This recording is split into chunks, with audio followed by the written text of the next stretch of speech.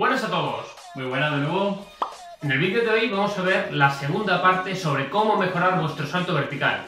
Si recordáis, en el primer vídeo nos centramos en cómo emplear el uso del entrenamiento basado en la pliometría para conseguir mejorar vuestra marca, y en este nos vamos a centrar sobre cómo emplear los movimientos olímpicos para alcanzar la mejor marca posible. Como habéis visto, vamos a hablar sobre movimientos olímpicos. Estos son movimientos muy complejos, movimientos que hay que tener en cuenta y se deben hacer con ciertas pautas de seguridad y sobre todo que hay que tener un dominio técnico antes de empezar con ellos, porque si no corremos el riesgo de lesionarnos y también perderemos mucho tiempo en aprender esto, así que no seremos eficientes. Sabiendo que podemos diferenciar los movimientos olímpicos dentro de dos tipos, aquellos que se van a realizar en un movimiento exclusivo, que sería la arrancada, o aquellos que se van a realizar en dos tiempos, sea el clean and jerk, vamos a ver cómo podemos clasificar los diferentes ejercicios en cada una de estas modalidades. Pues dentro del punto de vista competitivo, como hemos dicho, tenemos los que nos he explicado, y luego tendríamos otro tipo de ejercicios que desde el punto de vista del entrenamiento van muy bien, porque como dije antes, a nivel técnico son más sencillos, a ciertos tipos de deportistas les favorecen mucho más y en definitiva los beneficios que nos aportan los movimientos olímpicos, los dos que hablamos antes, también nos los aportan este tipo de variantes, como pueden ser los tirones, como pueden ser los medias cargadas o los medios snatch. En definitiva, variantes que nos van a hacer el ejercicio mucho más sencillo, más seguro y que nos van a aportar los mismos beneficios. Una vez que conocemos qué vamos a entender por movimientos olímpicos, deberíamos plantearnos qué porcentaje de mejora puedo llegar a obtener cuando aplico este tipo de entrenamiento. Vamos a ver dos datos. El primero de ellos respecto a no realizar ningún tipo de entrenamiento, donde los estudios dicen que podemos alcanzar incluso una mejora aproximada de un 7,7% respecto a la marca inicial, o si lo comparo con lo que sería aplicar un entrenamiento más tradicional, es decir, apostar por realizar ejercicios como por ejemplo puede ser una sentadilla cargada, levantando el movimiento a la máxima velocidad posible. En este caso vemos que los movimientos olímpicos van a conseguir una mejora en torno del 5% superior a realizar movimientos de forma tradicional.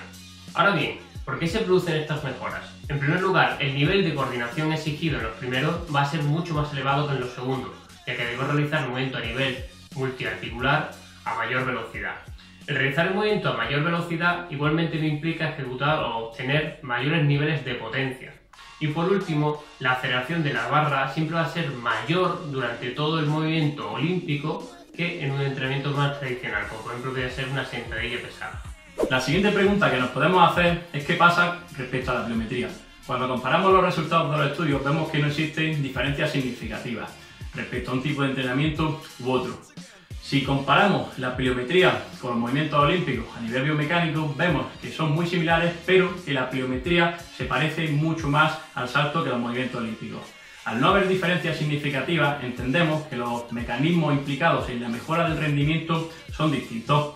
¿Cuáles son los que inciden en los movimientos olímpicos?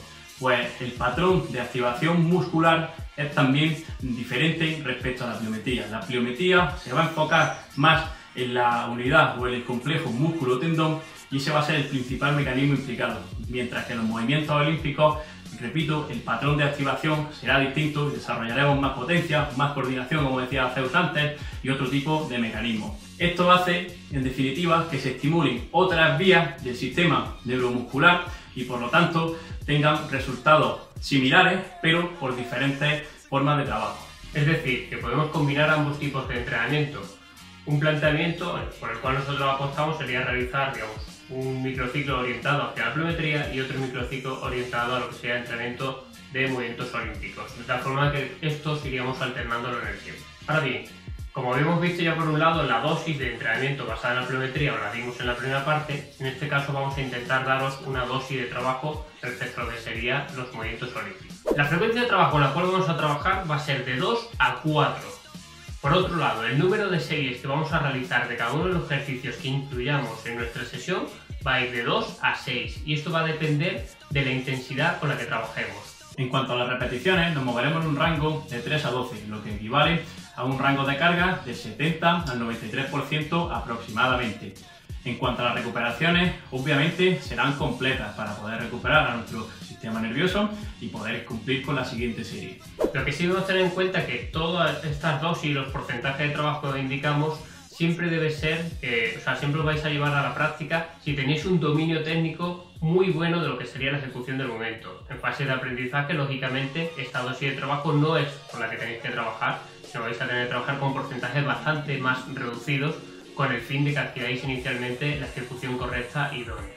Como bien dice Zeus, el objetivo no es ser halterófilos de alto nivel y el objetivo es rendir en halterofilia. El objetivo es que estos ejercicios nos ayuden a mejorar el rendimiento en otro tipo de deporte o en otro tipo de pruebas. Por ello no hay que ser un experto levantador, pero sí hay que tener un dominio mínimo y una seguridad suficiente. Así que vamos a buscar esa justa medida de técnica y esa justa medida de volumen y frecuencia y lo vamos a implicar en nuestro entrenamiento poco a poco. Esperamos que os sirva esta información, que la pongáis en práctica junto con el trabajo de pliometría. Si no sabéis por dónde empezar y no tenéis dominio de ello, os recomendamos que lo hagáis por el trabajo basado en la pliometría, ya que las mejoras son idénticas, pero los riesgos que vais a asumir respecto a la correcta ejecución de los ejercicios va a ser bastante más reducida, y durante ese trabajo inicial basado en la pliometría siempre podéis apostar por el aprendizaje de los movimientos olímpicos. Así es que desearos que alcancéis vuestros objetivos, que mejoréis vuestras marcas, que superéis vuestro proceso de oposición y nos vemos en el siguiente vídeo. Mucho ánimo y un abrazo a todos. ¡Hasta luego!